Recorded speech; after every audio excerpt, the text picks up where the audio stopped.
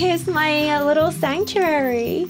So I really wanted to be thoughtful again of space, but also knowing that I did need my frivolous little spot where I could just read books. We put in raised beds, and I think these are 4x12s. I have 3 different kinds of beets to start with. Then I did my little leeks. I started putting in little baby summer squash, and they're down in here. My cucumbers, and then I have a zucchini here. 6 different kinds of tomatoes. It's my full-time happy place. In fact, when I have to leave it, all I can think about is coming back.